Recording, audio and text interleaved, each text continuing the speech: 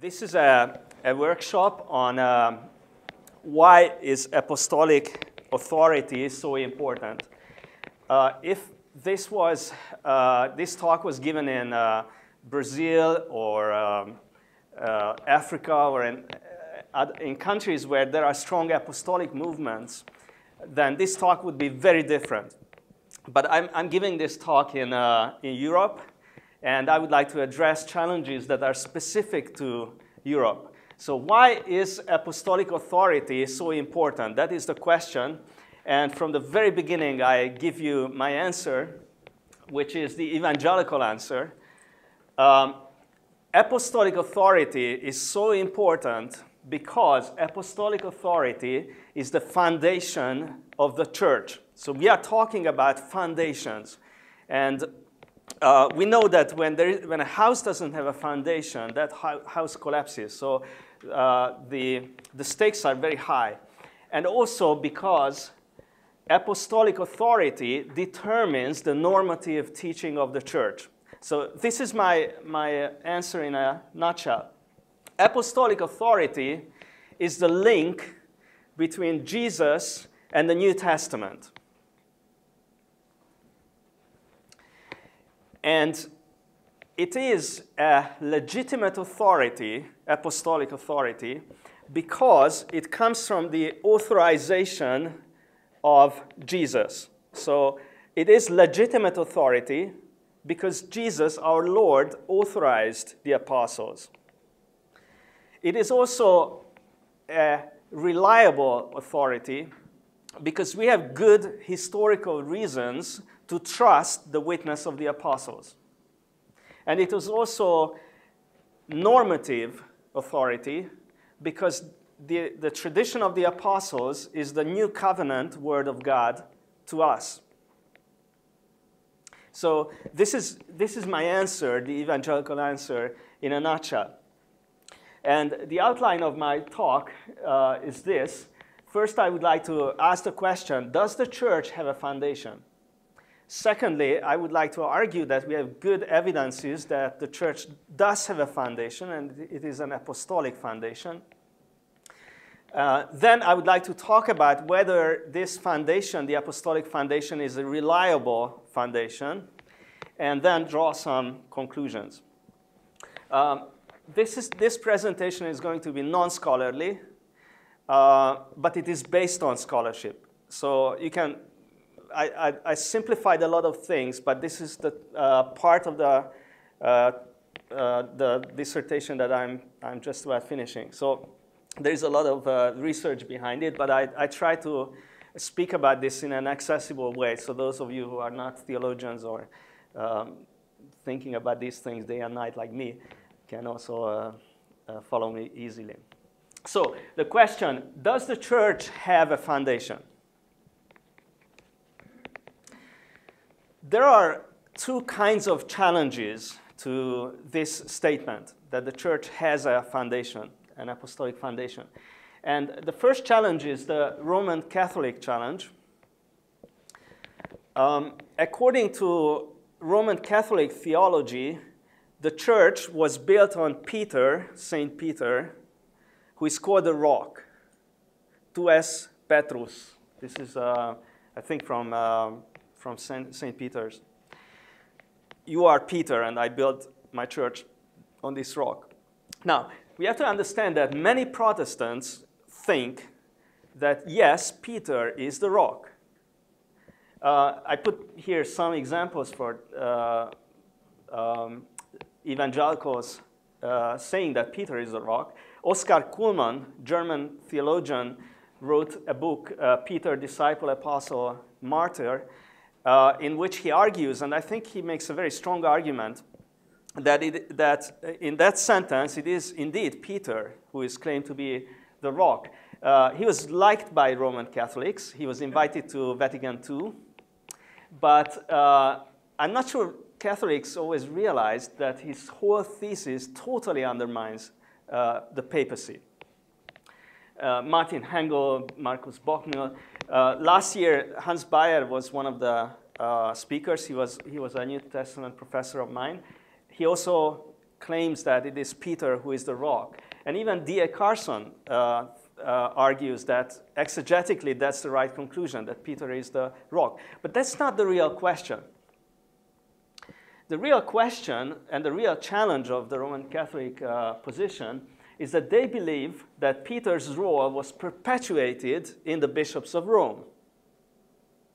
So our main quarrel with Roman Catholics is not whether Peter is the rock or not. In some sense, Peter as confessor and representatives of the apostles can be seen as foundational to the church. But in the Roman Catholic view, Peter's role was perpetuated in the bishops of Rome. And this is the doctrine of apostolic succession, which ensures that the church itself is perceived as the apostolic foundation. Now, why is this a challenge?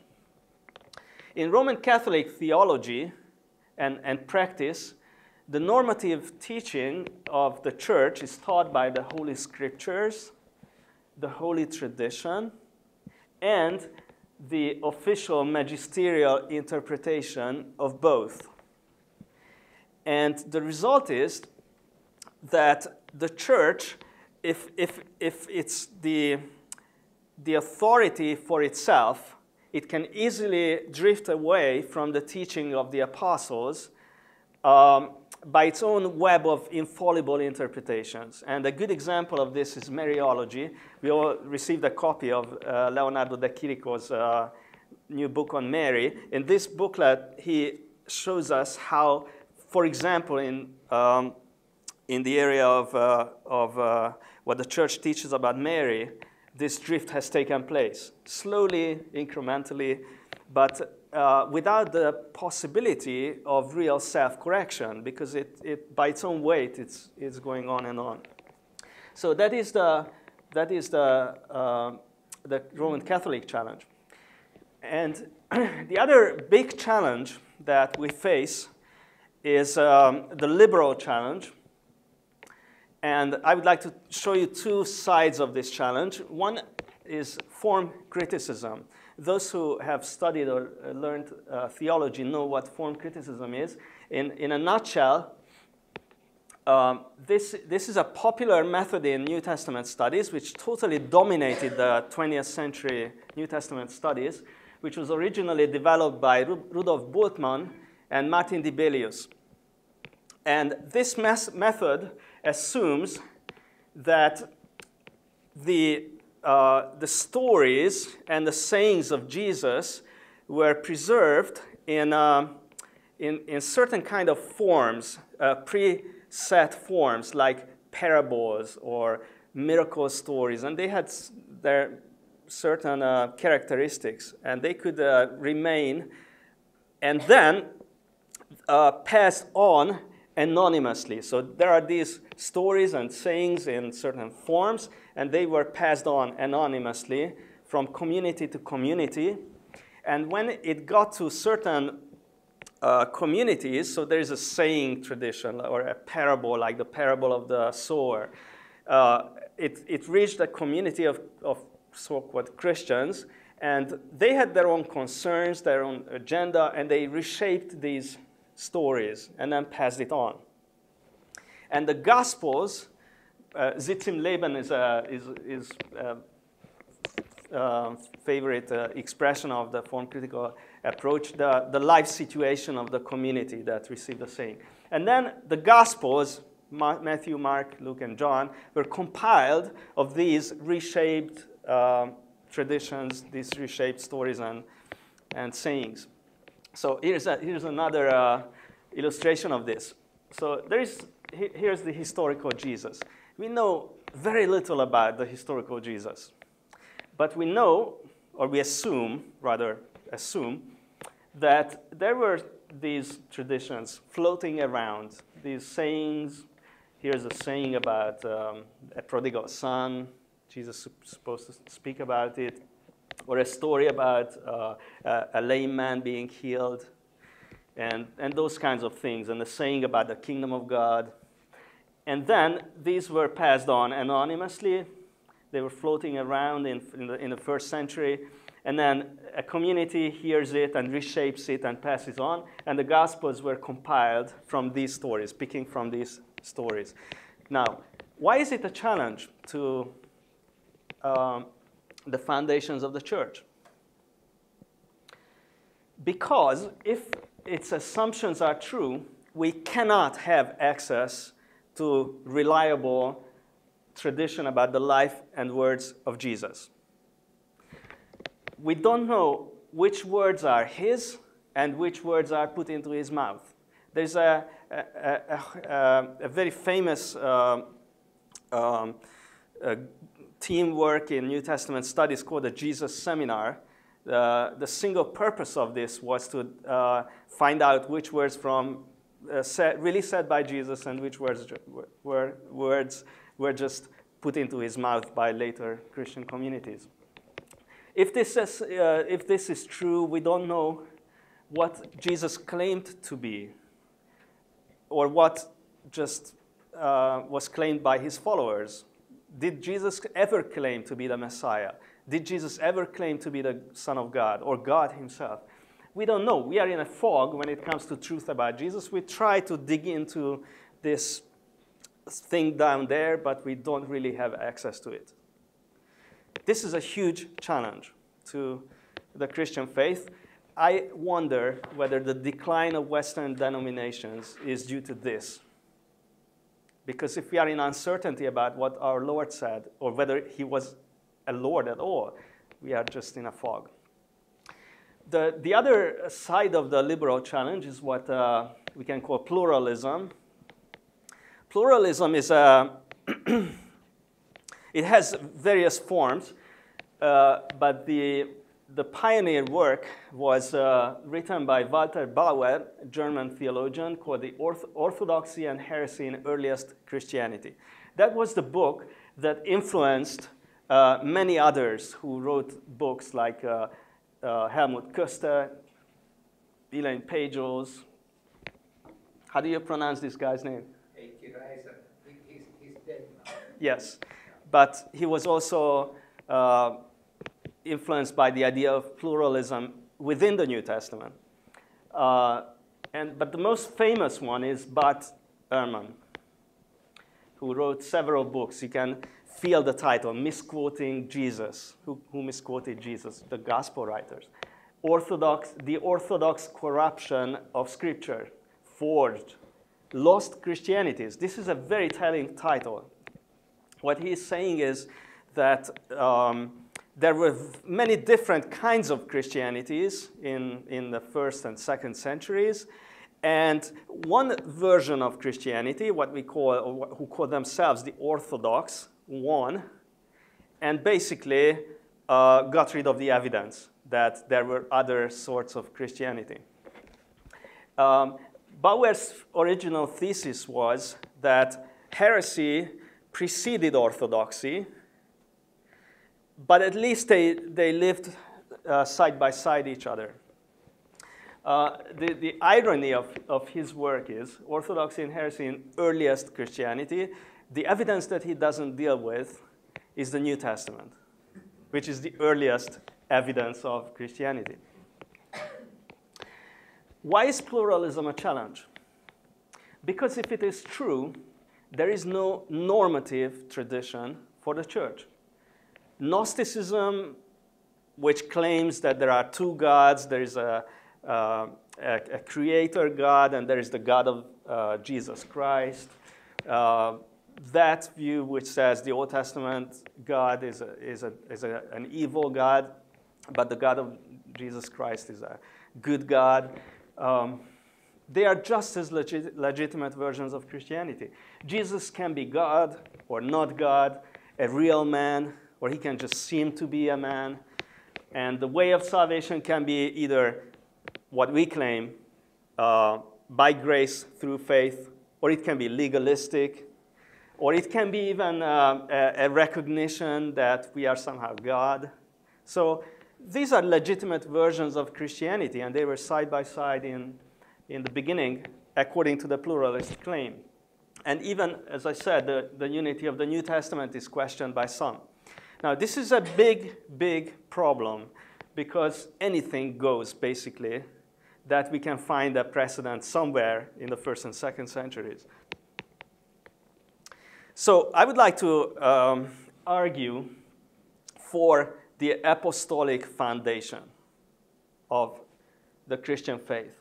And I would like to present 4 kinds of evidence that it is not true that there were legitimate versions of very different kinds of Christianities in the beginning. It is not true that we cannot have access to the earliest, to the historical Jesus. So I would like to offer some evidence. The first evidence is the New Testament evidence. As I said, Bauer didn't deal with the New Testament evidence, but the New Testament documents are the earliest Christian documents. So when we read the New Testament documents, we read the earliest available, it is available, the earliest available testimony of Christians. All of the documents in the New Testament, or the 27 books in the New Testament, we have good reasons to believe were written in the 1st century. And none of the Gnostic groups, Gnostic writings have a good evidence for being written in the 1st century. So this is a very, very historically very strong source. And when we read the New Testament, then we see that these documents testify to apostolic authority. Let me give you some examples. In the Gospel of Luke, this is what we read. And when day came, he called his disciples and chose from them 12, whom he named apostles. Simon, whom he named Peter, and Andrew, his brother, and James, and John, and Philip, and Bartholomew, and Matthew, and Thomas, and James, the son of Alphaeus, and Simon, who was called the Zealot, and Judas, the son of James, and Judas Iscariot, who became a traitor. This is being repeated, the same guys, in all the Gospels. This is a very good evidence that the church, the early church, had a memory of 12 guys who knew Jesus and were authorized by him as apostles. In Ephesians 2:20, the Apostle Paul writes this: "So then, you are no longer strangers and aliens, but you are fellow citizens with the saints and members of the household of God, built on the foundation of the apostles and prophets." There are many debates what the prophets mean in this context. Is it the Old Testament prophets, or maybe those who proclaim the message of the apostles? But certainly the apostles are seen as foundational. Christ Jesus himself being the cornerstone, in whom the whole structure, being joined together, grows into a holy temple in the Lord. So the apostles are foundational to the building of the church, the holy temple of the Lord. This is an interesting picture, not this one, although this one is nice too, but what John applies. He says, "And the wall of the city, the New Jerusalem," which I believe represents the church of Jesus Christ, "and the wall of the city had 12 foundations, and on them were the 12 names of the 12 apostles of the Lamb." So he says clearly that the foundation of the church are the 12 apostles. Now, the book of Acts itself is interesting. In my language, we call it the Acts of the Apostles. And I don't know if in your Bibles, in your languages, is it called the Acts of the Apostles? Actually, 2 apostles. 2 apostles. 2 apostles. Actually. Yeah, okay, yeah, because the name of the book is the Acts of the Apostles. It is itself a testimony to the fact that the early church viewed the apostles as very significant for the church. We find many verses that say, "and by the hands of the apostles," and then the apostles. He talks about all the believers, but emphasizes the apostles. The apostles have a significant role, and especially, as you said it very well, the apostle Peter and Paul. So you can make a claim that the first 12 chapters are basically about Peter's role in the early church, and then from chapter 13 on, it's the Apostle Paul, Peter and Paul. And in the Jerusalem church, we read in Acts 2:22, they devoted themselves to the apostles' teaching. Then here are three texts how Paul, the Apostle Paul, viewed his own apostolic authority. To the Thessalonian church, he writes, "So then, brothers, stand firm and hold to the traditions that you were taught by us, either by our spoken word or by our letter." So our spoken word and our letter is the tradition. Hold fast to that. In the same letter, he writes, "Now we command you, brothers, in the name of our Lord Jesus Christ, that you keep away from any brother who is walking in idleness and not in accord with the tradition that you received from us." In 1 Corinthians 14, 37, 38, he says, "If anyone thinks that he is a prophet or spiritual," this would be a very important verse for those who want to discard apostolic authority based on spiritual revelation. We don't need apostolic teaching. We receive it directly from the Lord. He says, if anyone thinks that he is a prophet or a spiritual, he should acknowledge that the things I am writing to you are a command of the Lord. If anyone does not recognize this, he is not recognized. Very strong language. Let's move on to the second kind of evidence, evidence from the fathers. By fathers, I mean the early, especially the early fathers of the church, bishops and theologians and apologists of the first and second centuries. The earliest of them is Clement of Rome. He was a leader in the Church of Rome, and according to historians, he wrote his letter to the Corinthians around or in AD 96. So it's a very early witness. Clement of Rome says, "But not to dwell upon ancient examples, let us come to the most recent spiritual heroes." Who are the most recent spiritual heroes? "Let us take the noble examples furnished in our own generation." So it's within the time of those people. "Through envy and jealousy, the greatest and most righteous pillars of the church have been persecuted and put to death. Let us set before our eyes the illustrious apostles. Peter, through unrighteous envy, and endured not one or two, but numerous labors, and when he had finally suffered martyrdom, departed to the place of glory due to him. Owing to envy, Paul," so his other example is Paul, interestingly, like in the book of Acts, Peter and Paul. "Paul also obtained the reward of patient endurance, after being 7 times thrown into captivity, compelled to flee, and stoned. After preaching both in the East and West, he gained the illustrious reputation due to his faith, having taught righteousness to the whole world, and come to the extreme limit of the West," maybe Spain, "and suffered martyrdom under the prefects. Thus was he removed from the world and went into the holy place, having proved himself a striking example of patience." So he clearly thinks that the apostles, especially Peter and Paul, were illustrious examples and heroes. Papias of Hierapolis, a bishop of Hierapolis, late 1st century, early 2nd century, he wrote this: "But I shall not hesitate." This is a very famous quotation because they're one of the earliest after the apostolic age.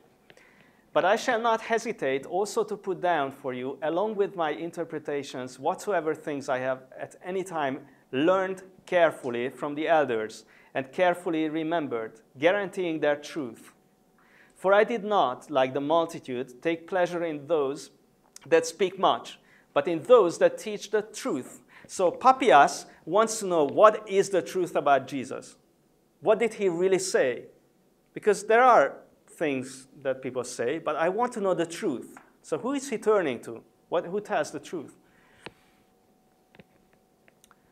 If then anyone came who had been a follower of the elders, I questioned him in regard to the words of the elders, what Andrew or what Peter said, or what was said by Philip or by Thomas or by James.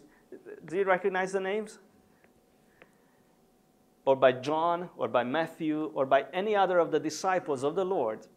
And what things Aristion and the presbyter John, there is a lot of discussions on this, what it exactly means. I believe he is referring to the Apostle John. And I make elsewhere an argument for this.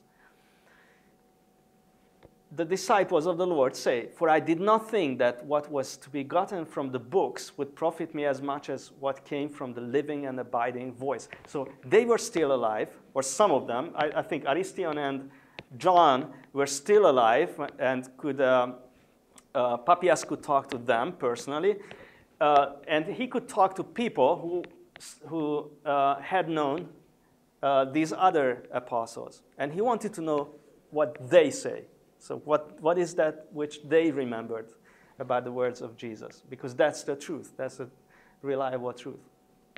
Ignatius of Antioch, he was taken as a captive to Rome and was finally eaten by lions. And on the way there, he sent out 7 letters to churches. He was also a bishop in Antioch. And he writes, I do not, by the way, bishop meant pastor, like that. I do not, as Peter and Paul, issue commandments unto you. They were apostles of Jesus Christ, but I am the very least of believers. He makes a clear distinction. Although he's a bishop, he makes a clear distinction between himself and the apostles. Very early on, so it's early 2nd century, just after the Apostolic age. This he writes in his letter to the Romans. In his letter to the Trallians, he writes, but shall I, when permitted to write on these points, reach such a height of self-esteem, that though being a condemned man, I should issue a commands to you as if I were an apostle. He clearly knows, I am not an apostle. I cannot command you like an apostle. In the same letter he writes, I exhort you therefore, yet not I, but the love of Jesus Christ, take ye only Christian food, and abstain from strange herbage, which is heresy. So he's talking about teaching, not normal food. And this will surely be, if ye be not puffed up, and if ye be inseparable from God Jesus Christ, and from the bishop, and from the ordinances of the apostles. So you eat garbage when you don't listen to the ordinances of the apostles. Polycarp was a contemporary of Papias and Ignatius.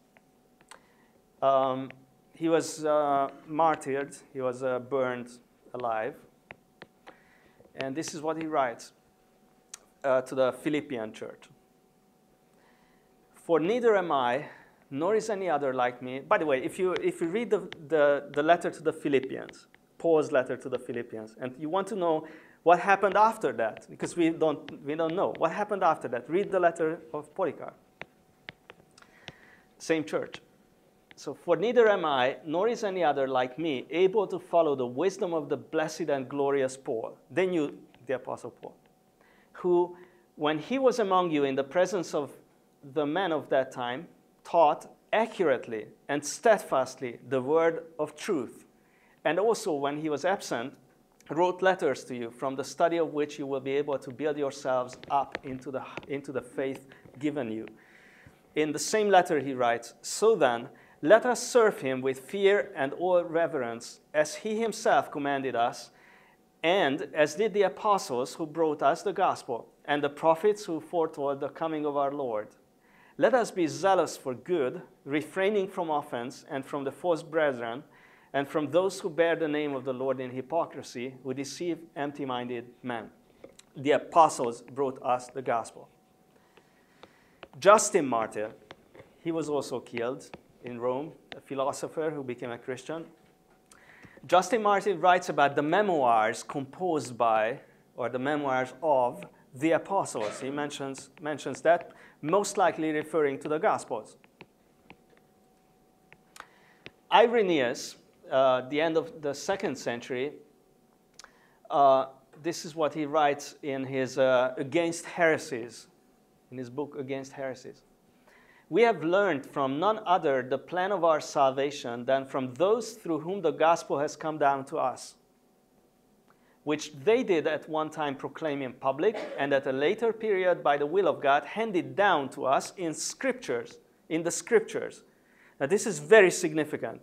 So they proclaimed it publicly before they died, and wrote it down. And what they wrote down, says Irenaeus, in the 2nd century, became scripture, to be the ground and pillar of our faith. And then he writes other things. I will not read the whole thing here. And then he mentions specifically the Gospel of Matthew, the Gospel of Luke, the Gospel of Mark, the Gospel of John. And he writes some things about how they were written. Behind the Gospel of Mark was the authority of Peter. Behind the Gospel of Luke was the authority of Paul. Clement of Alexandria in the 2nd century uses the image of a meadow. So if you are tired and sleepy and fed up with intellectual stuff, then imagine a beautiful meadow with flowers. What do you call those red flowers that are now growing? Pipoch? What are those? Poppies, yeah. So imagine those. And he says, he talks about a certain guy who, like a Sicilian bee, is gathering the sap, the spoil of the flowers. And this is what a good Christian does. We are gathering the tradition, which is really healthy, from the apostles. And then he mentions 4: Peter, James, John, and Paul. Paul calls these 3 the pillars in Galatians.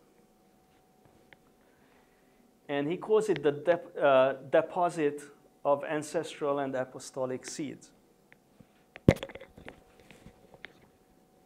And the blessed tradition that came from the apostles, especially those 4. Tertullian, end of the 2nd century, wrote a book. It's called Prescription Against Heretics. It's a long argument. It's worth reading it. It's very easy to understand, very logical. He writes this book as a long argument that the true teaching of the church is that which the apostles preached. And this teaching, says Tertullian, is preserved in the scriptures and in the so-called rule of faith. And I would like to speak about these 2 a little bit. So we have seen the evidence from the New Testament that there was an apostolic foundation. We have seen the evidence from the fathers. And now I would like to show you why the New Testament canon is an evidence. And then we will speak a little bit about the rule of faith. The New Testament canon, by which we mean the 27 books in the New Testament, or when it was still not 27, because there was some discussion whether 2nd John or 3rd John or the book of Revelation or Hebrews or Jude or James were part of it. At least 22 books functioned as a canon very early. And this is an important evidence for the apostolic foundation. Why? First, because the primary criterion that they used for whether a book should be seen as part of the canon of the scriptures, part of the Word of God, was apostolicity. Is it written by an apostle or by an apostolic man, like Luke, who was a companion of Paul, or Mark, who was an interpreter of Peter? And was it written during the time of the apostles, so that they could check it, whether it's really their tradition? There was a discussion on a certain book called Paul and Thecla. And one of the arguments against that book was, it was written just a generation ago, in the 2nd century. They said, we know who wrote it, and it wasn't an apostle. It wasn't near an apostle. It was written in our times. It cannot be part of the canon.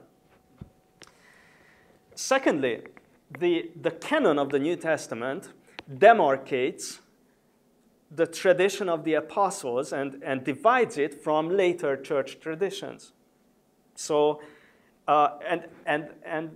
when you talk to Roman Catholics, you can remind them that even you demarcate, I mean, your fathers demarcate the tradition of the apostles from later church tradition. The New Testament canon is a witness, an evidence to the demarcation of the tradition of the apostles.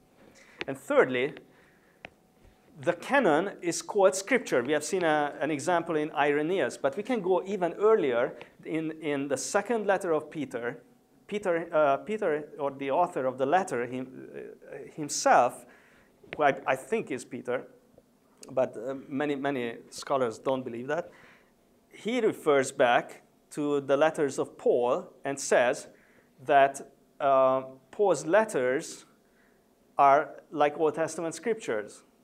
There's no other way, really, to understand, to interpret what he says, that he considers the letters of Paul as scripture.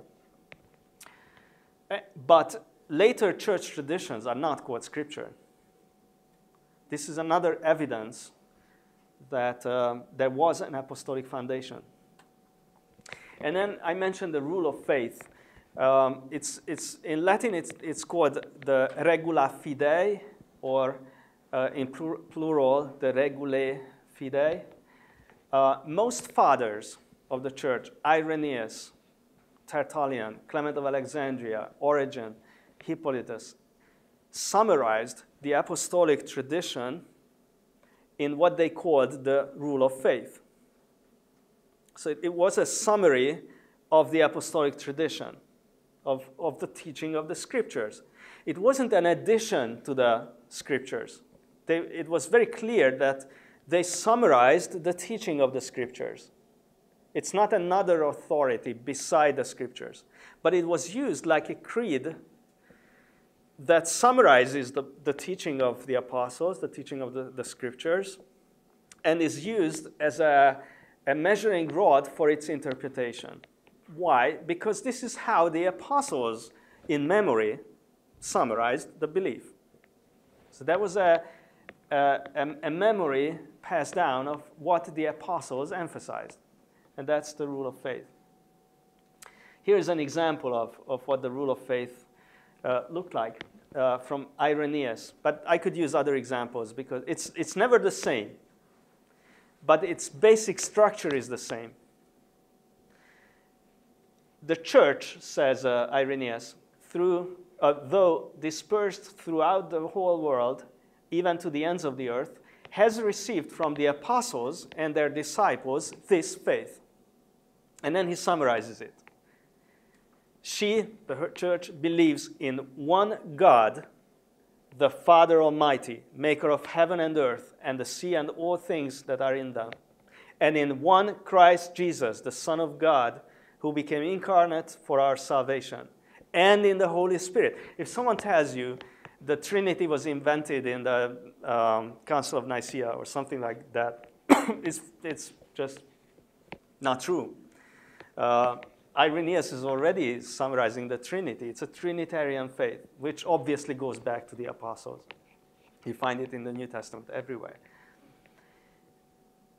And the Holy Spirit, who proclaimed through the prophets the dispensations of God, and the advance and the birth from the Virgin, and the passion and the resurrection from the dead, and the ascension into heaven in the flesh of the beloved Christ Jesus our Lord, and his future manifestation from heaven in the glory of the Father, to gather all things in one, and to raise up anew all flesh of the whole human race, in order that to Christ Jesus our Lord and God and Savior and King, according to the will of the invisible Father, every knee should bow, of things in heaven and things in earth and things under the earth, and that every tongue should confess to him, and that he should execute last judgment towards all.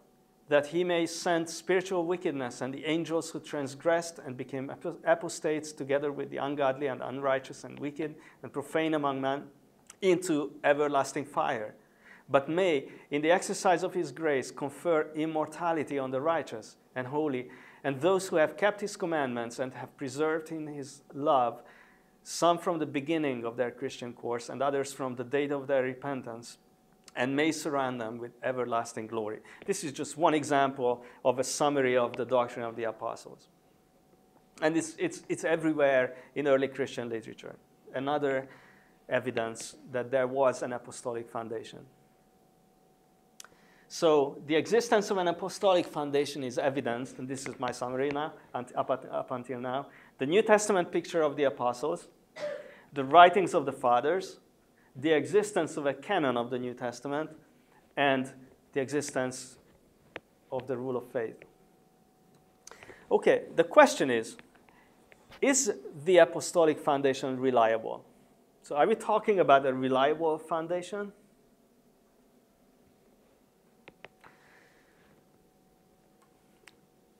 There are two groundbreaking works that were published in the second half of the 20th century, or early 20th century, the other one. I will show you other books as well, but these two books are especially significant because they shook the foundations of the form-critical approach and the pluralistic view of origins, Christian origins. This is the same book. This is the doctoral work of Birger Gerhardsson, a Swedish theologian, called Memory and Manuscript. This was published in 1961. When this book appeared, it got a devastating critique, especially from a scholar in Judaism whose name was Morton Smith, and also his disciple, Jacob Neusner. Jacob Neusner is one of the best-known living authorities of Judaism right now. And Jacob Neusner and Morton Smith attacked this work, and because of their attack, it was basically dismissed for a long time. There were some people who referred to it and thought it was groundbreaking, but it was dismissed by the majority of scholarship. Up until 1998, when it was republished. And when it was republished, one of the surprises was that the foreword was written by Jacob Neusner. And he said, literally, he said, I write this foreword as an act of penance. I am sorry. I repent. I was wrong. This is an excellent book. I agree with it. It's totally true. And then he criticizes his doctor father, Morton Smith, who was found to be forging a document of Clement of Rome. He, by that time, claimed that Jesus was basically a cynic sage, cynic teacher, probably homosexual. And Jacob Neusner says, no, I was influenced by Morton Smith. He was wrong. Gerhardsson is right. And then his work just got off the ground and took off the ground and got very, very influential. His main thesis, I will come back to this. The other work that was really groundbreaking is Richard Bauckham's Jesus and the Eyewitnesses. It was published in 2006. And he makes a very strong case that the New Testament is based on eyewitness testimony. What we have is first-hand eyewitness testimony. And his argument is very powerful. And many other works followed on this track. Rainer Isner wrote a book, Jesus as Lehrer, Jesus as a teacher, an edited work of many books in honor of Birger Gerhardsson by Werner Kelber, very influential New Testament scholar, and Samuel Bierskog, who also wrote other books, which is in the same school of thought, criticizing the form-critical approach.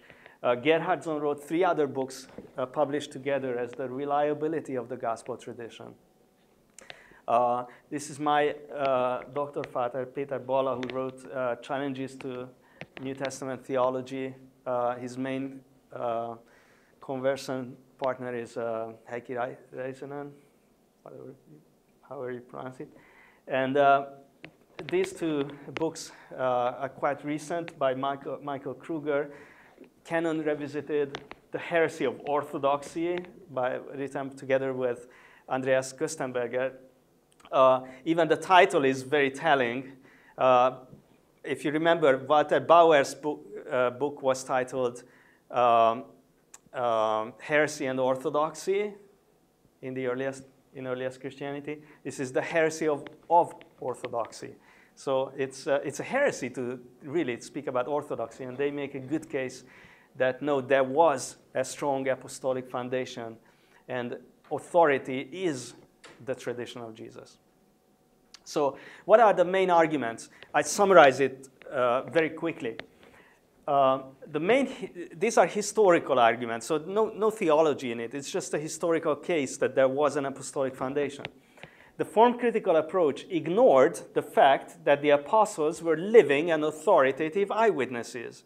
One scholar said that if the form critics are right, the apostles had to be raptured just after Jesus ascended into heaven, because it's just unrealistic as a picture that traditions were floating around. No, they were living authoritative eyewitnesses. People could ask them what they experienced.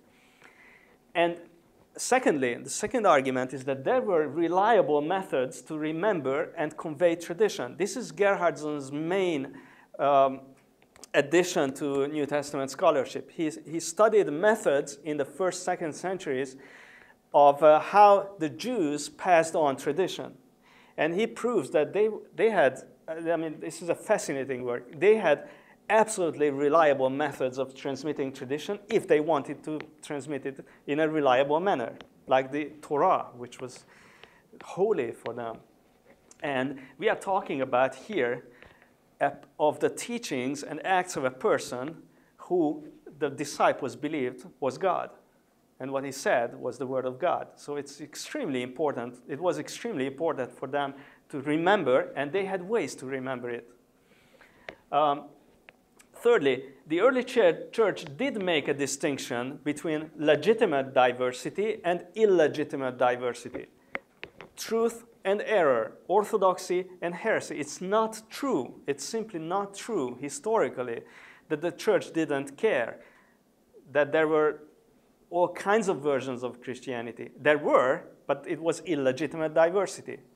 I mean, even in the New Testament, we see how Paul reacted to teachings that were contrary to the gospel.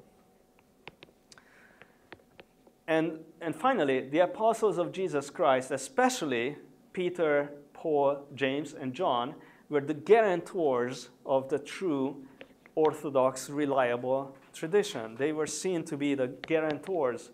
That's, I think, what the word elder refers to in Papias' words. I wanted to know what the elders said. The elders, the guarantors of the tradition, the previous generation who still knew the Lord Jesus Christ. And if you look at the New Testament, you see that at least 26 books, but maybe even 27, can be somehow connected to these 4 apostles, Peter, Paul, James, and John. Very interesting. Let me add a few theological reasons, and then we will stop, and there will be some time for asking questions or comments. So these were historical arguments, but you can make theological arguments for the fact that there was an apostolic foundation, that that apostolic authority is foundational to the church. Herman Ridderbos, Dutch scholar, argues, and then many others accepted his thesis, and I think it's true, is that the apostolic writings are the authoritative documents of the new stage in redemptive history. So we should think in terms of redemptive history. God is at work for a long time. And there was a covenant made with Abraham and a covenant made with Moses. And the Jews waited for something to, it was not closed. The old covenant was not closed. The Jews expected that something else would come. In Jesus, it had come. And the apostles were the authoritative writers of this new stage in redemptive history. That's why they are very often mentioned together with the prophets and the apostles and the prophets, prophets, apostles, prophets, because they are the authoritative writers of the new stage in history. Michael Kruger and Peter Bolla, separately from each other, independently, I guess, wrote about and made an argument that we can see clues, signs, that the apostles wrote with what they call canon consciousness. They were aware that what they write is authoritative and normative for the new covenant. So there were acts of God in the old covenant, and then it was written down. The apostles had the same consciousness. There was a new act of God in Jesus Christ, and it had to be memorized and it had to be interpreted, and that was their role. And they wrote with canon consciousness. Michael Kruger also says that when we talk about the canon of the New Testament, what we often mean is the closed canon. So what is the canon of the New Testament? The 27 books. When do we have the first list of the 27 books if we go back and read the fathers? Most say it's Athanasius, 4th century. That's the first example of the exact same 27 books. Now, it's probably earlier. We have a list in Origen that has the same list, but it's still 3rd century. But Kruger says, is the canon really starting when we have a closed canon, when we have the exact same 27 books? No, it's not true. There was a functional canon even earlier, much earlier. We have, in the 2nd century, we already have a canon. We have a list of books that were seen to be the canon of the New Testament. But, he says, theologically, the canon was born, so the deposit of apostolic tradition was born the minute the apostles wrote down what they wrote down. Why? Because we believe in the inspiration of the Holy Spirit. There was a female theologian, Etta Linnemann, who was a student of Rudolf Bultmann. He was a form critic. She was a form critic. And then she went through a deep conversion experience. And she said, the new thing in my theology is that I realized that there is such a thing as inspiration. And the fact that she started to believe in inspiration because she started to believe in the supernatural, that completely changed her approach to the scriptures, because there is a canon from the moment the Holy Spirit inspired those books. They are breathed out by God, as Paul says. So I could elaborate on these, but there are theological arguments also for why the apostolic foundation is reliable. So let me draw some conclusions and then open up for discussion. First, apostolic authority is not perpetuated, but is once for all. There are no apostles in that sense today. Why? Because they all died. And by nature, they were followers of Jesus in the 1st century. They were the ones who followed Jesus from the baptism of John and saw his resurrection. Paul was an exception to this, and he calls himself a man born out of time. So he realized that. And therefore, he received some tradition from the 12. So there are no apostles in that sense today. There might be missionaries or church planters who we might want to call apostles. It can be confusing. But in this sense, as foundational, we don't have apostles anymore. Secondly, the witness and teaching of the apostles is historically reliable. We have very good arguments for this, very strong arguments. If we had more time, I could talk about this. Historically, we have good reasons to believe that it is a reliable witness. Thirdly, the authorized apostolic tradition is preserved in the New Testament. The New Testament canon is that which preserves the tradition that is authoritative because of the apostles. Fourthly, the apostolic tradition of the scriptures is normative for the church of all ages because it is the teaching of our Lord Jesus Christ. Athanasius summarized it by saying what the teaching of the Catholic Church, from which some departed and therefore became heretics. The teaching of the Catholic, the universal church, is that which the Lord Jesus passed on, the apostles preached, and the fathers preserved. That is the teaching of the church. And finally, the church is therefore under the authority of the apostolic scripture. It is not the authority for herself. It is under the authority of the scriptures, and therefore should always be corrected and reformed by it. So the reformers were right, and the evangelicals are right. The Catholic challenge can be refuted. The liberal challenge can be refuted. And we have very good arguments to remain evangelical and follow the reformers in this.